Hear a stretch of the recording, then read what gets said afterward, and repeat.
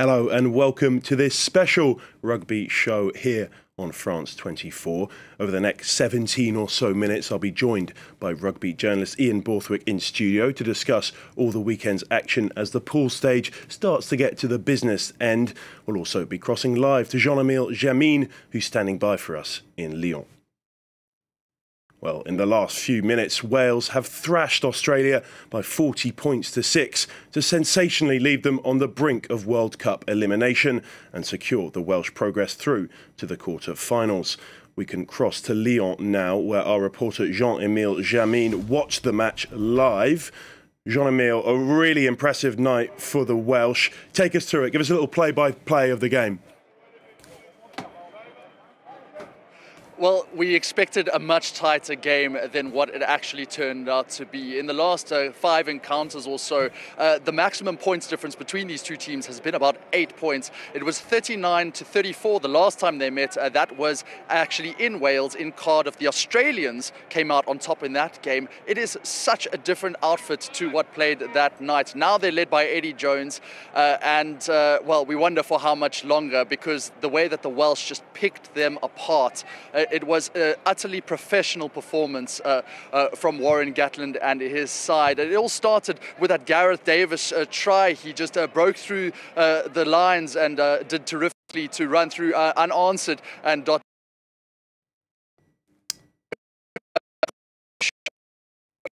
We're having a few connection problems with Jean-Emile in Lyon. We'll try to get back to him as soon as we can. But I'm delighted to say that I'm joined on set now by rugby journalist Ian Borthwick to review a packed few days of rugby action. Ian, let's start with that Wallaby disaster in Lyon. Yeah. Let's be frank, Australia are out, barring a minor miracle.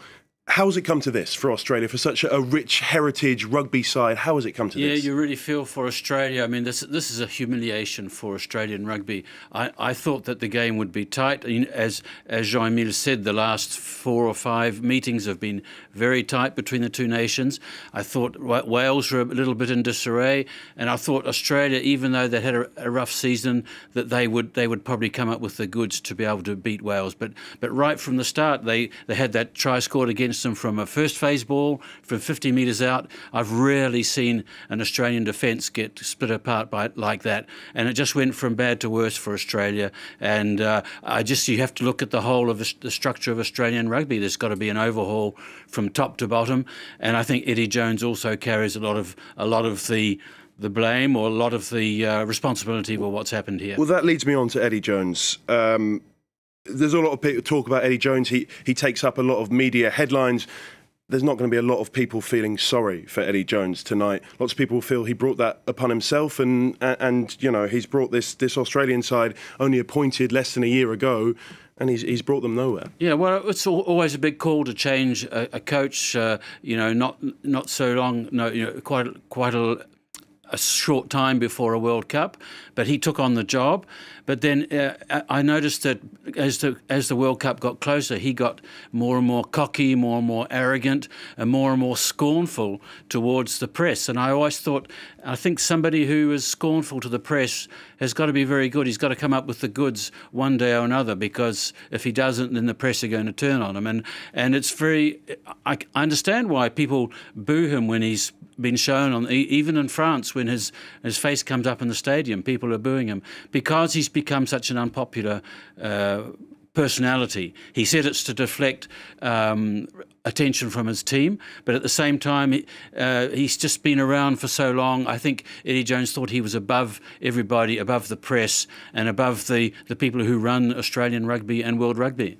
Look, let's talk about Wales, because Australia, it is a humiliating defeat for them, but everyone did expect this game to be close. Wales haven't been in amazing form for the last 18 months or so. They were excellent tonight, weren't they? For all of Australia's faults, Wales were really, really good tonight, weren't they? Yeah, they were excellent. Their defence was excellent, because Australia looked good at times with the ball in hand, but the Welsh just cut them down. But at the same time, they were very organised, and I think it was they'd be flying under the radar, I think is the best way to describe it, which is typical of Warren Gatland. You see the difference between Gatland and Eddie Jones. Eddie Jones was all bluster, and Warren Gatland was all very, very sort of humble and just flying under the radar. But there was a complete performance from Wales. I think it's their biggest score ever in a World Cup game, and by the same token, the biggest defeat ever for Australia in a World Cup game. It certainly was something not many of us saw coming. Ian Borthwick, thank you very much. We'll be back with you very shortly. Yesterday saw the tournament's, perhaps the tournament's biggest game so far, as Ireland, the world #1, took on defending champions South Africa in Pool B. It was a gripping, low-scoring affair which saw the Irish win out 13 points to 8 here in Paris. The match went down to the wire and could have gone either way. Speaking at full-time, Ireland coach Andy Farrell spoke of the lessons his side will take away from the win. It's wonderful to win, but there's not much in it between two good sides. You know, there's not much in it, and I think the best thing about it for us is that we get to feel the intensity of a big game within this World Cup, and know what that feels like further down the line, and how we are able to be a little bit more composed, be a little bit more accurate, and play our game a little bit more is invaluable to be able to learn those lessons with a win. Well, let's dive into that game a little bit more. Ian, two high-quality teams on display last night.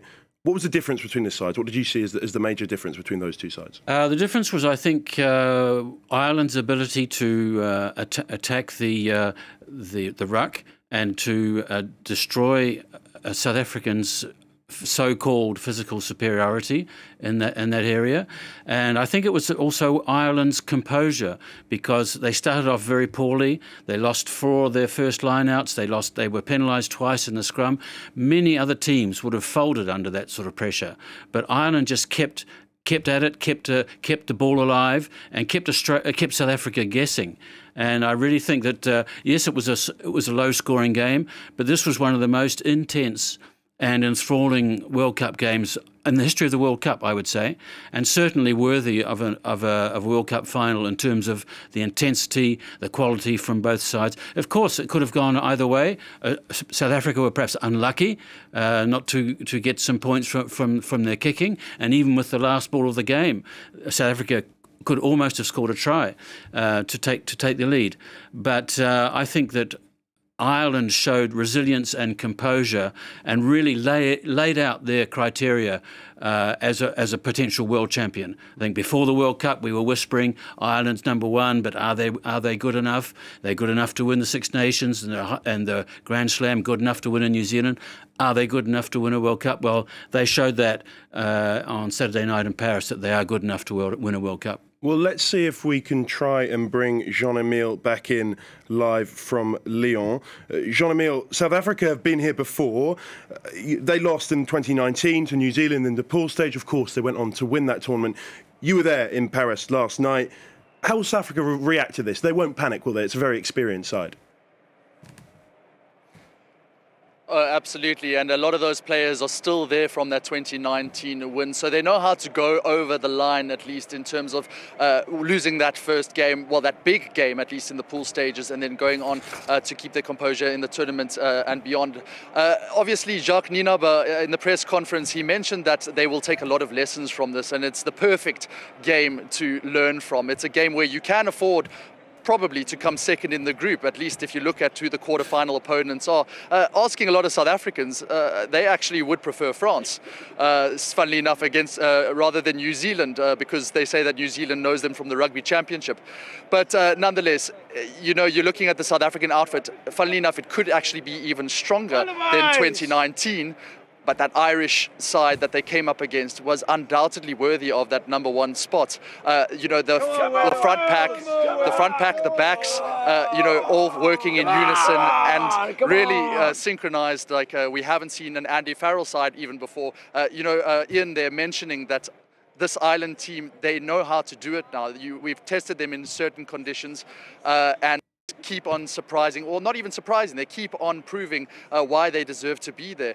Now South Africa, they're going to look at their kicking game, they're going to possibly bring in Handré Pollard, you're going to see him maybe against Tonga being tested out. And, well, we'll see, you know, if they're going to just spread the play a little bit instead of a 7-1 bench split, now make it a 6-2. A lot of variation to come, I dare say. Yeah, John Emile, great to see you unfrozen for a little bit. Let's go from Pool B to Pool A now, where hosts France are sitting pretty at the top. They thrashed Namibia 96-0 on Thursday. It was looking like the perfect night for the hosts in Marseille until captain and talisman Antoine Dupont was forced off with a facial fracture. The scrum half has undergone surgery and will remain with the squad, but it's a major doubt for Les Bleus' quarter-final, which will be potentially, as Jean Emile mentioned, against holders South Africa. Their starting nine, Faf de Klerk, has said that he wants Dupont to be fit so that the Springboks can test themselves against the very best. Yeah, I see he's all over French TV, and yeah, I really hope he recovers. He's a big weapon for France, and but yeah, we want to play against the best side. I don't know if it changes. It doesn't for us. France is still an amazing team and a lot of great players. A rugby team doesn't revolve around one guy, so there's still a lot of stars there, and yeah, just a great team. So it doesn't matter who we play. Well, Ian, let's talk about that injury that's got French fans so worried. Very simple question. When Antoine Dupont, potentially the best player in the world, isn't on the pitch, what do France lose in leadership and in terms of skill? Well, you called him the talisman, and he is the talisman of this team and talisman of the World Cup. He's the figure that French rugby needed, and he's a fantastic leader. He's also a brilliant scrum half who has perhaps no equivalent in the world for the complete game he can play. But I don't share the sort of anguish expressed by a lot of people since his injury. Of course, one feels deeply for him, and I've got a feeling that he's not going to make it back. And you really feel for Dupont and his family and the team. But I think France have got two, if not three, very good scrum halves who can step up, Lucu and Couillot, who are both in the squad at the moment. And if they did come to deciding for Antoine Dupont not to continue, then there's Baptiste Serin waiting in the wings, and he almost, I feel, would be a first choice with one of the others as a second choice in the closing stages of the Champions semi-final and final, if they get there, of course. Yeah, and still a huge loss. And as you say, it's tough to see one of the best players out through injury. We'll want to see the best players play. Jean-Emile, if I can bring you back in, the hosts have, of course, now lost Dupont and Romain Ntamak through injury, potentially their two best players. Will the other sides in the tournament be looking at France as less of a threat now? I think you have to look at the way that Fabien Galtier has basically organised his side since he took over post the 2019 World Cup, and he's really made Antoine Dupont the fulcrum, and then Romain Ntamak the pendulum swinging off of him. And now, if you're looking at this team without them, I know obviously they've got a lot of depth, and that Bordeaux pairing, Lucu and Jalibert, they can really take France through to the quarterfinals if they have one of the games of their lives. I think that if you're coming up against an Ireland or a South Africa, these kind of players can be targeted from incredibly powerful forwards, and at least in the tackle also, the rucks are going to be furious. And if you're looking at the flankers of South Africa or Ireland, Peter Stiff du Toit, Josh van der Fleer, they can target your backs, and I don't know. If it was up to me, if I was an opposition player looking at this, I would certainly look at France and say, you guys have become a whole lot more vulnerable. But of course, it is on home ground, it is on home turf, and this is France's best chance, even across the park. They've still got Damien Penaud, they've still got that really extraordinary front row. So France can do work across the field still.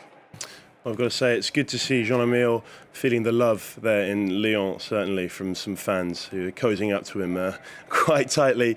That France match was one of 8 fixtures played in this round. Here's the full list of results, as well as the matches we've already discussed. Argentina edged past Samoa 19-10. Portugal were inches away from earning their first ever World Cup victory, had to settle for a point against Georgia.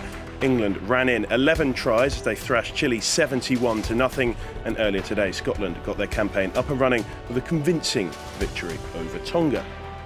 Well, one team that you didn't see on that graphic is New Zealand. They, of course, didn't play this week. They've won one, lost one after suffering a defeat in the opener against France. And I just want to ask you quickly, Ian, where are New Zealand? This almighty force seen as previously, do teams think they've lost that edge? Will teams still see them as a serious threat to win this World Cup? New Zealand's always a serious threat. I think teams are probably taking them a bit lightly after the 2 losses they've had, against the big one against South Africa, of course, at Twickenham, and they're losing the opening game against France. But they showed against Namibia that they've still got a lot of class, and if they can get their fast ball, and if they can get their game going, then they're going to be very hard to stop. Maybe we're still a long way off. They've still got a long way to go, but I think the All Blacks are quite happy to be keeping quiet, just playing away and working on their game. And I think working on the fine margins that make their game what it is and make their game so difficult to defend against. And I think that they. Perhaps other teams will take them lightly, but I think they'll be certainly a real threat in this World Cup. Well, Ian Borthwick, thank you very much for joining me in studio. Thanks, of course, to Jean-Emile Jamin, live from Lyon. And just a reminder to viewers that we will have a special rugby show on France 24 every Sunday at 11:10 Paris time, where we'll be discussing everything to do with the Rugby World Cup. Thanks very much for watching. Stay tuned for more news in just a few minutes' time.